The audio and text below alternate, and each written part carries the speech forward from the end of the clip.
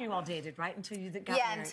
We like in our heads that month one when I wrote that song, I kind of proposed to him, I feel like, because I was very brave writing that in front of him, and he loved it. So that was a good sign. But then, yeah, we waited. We told ourselves we waited a year and a half until everyone else would like accept it too. Did your dad say slow down, or did your dad say? Well, the song they say keep your heart safe, but I can't wait, because I was telling everyone in the first 6 days, like, he's the one, I found him, I want to scream about it. And they're like, what made you think that? Like, what was there? Was there one specific thing? It was just too easy. There was not. A lot of my friends are like, what do I text this guy? I never had any moment where I was like, what do I do to make him like me? Like, I just knew he's in love with me, and I love him, and I'm obsessed with him.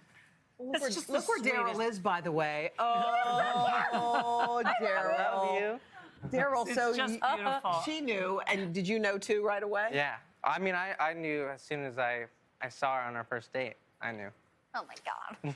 I looked really good though. I had full glam on, extra extensions. I was looking good. I saw you tomorrow when this morning when the big wind had hit you, so he loves you through that. You're okay. Yeah, he does. By the way.